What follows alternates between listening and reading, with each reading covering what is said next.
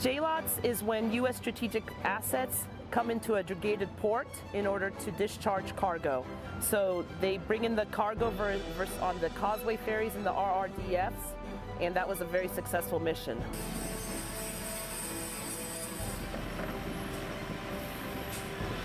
Albanian naval forces, they have played an important role, especially on JLOT's Defender 2021.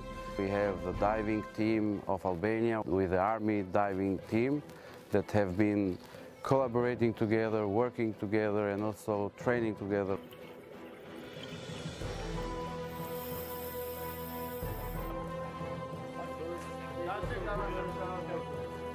Our Albanian partners are very supportive.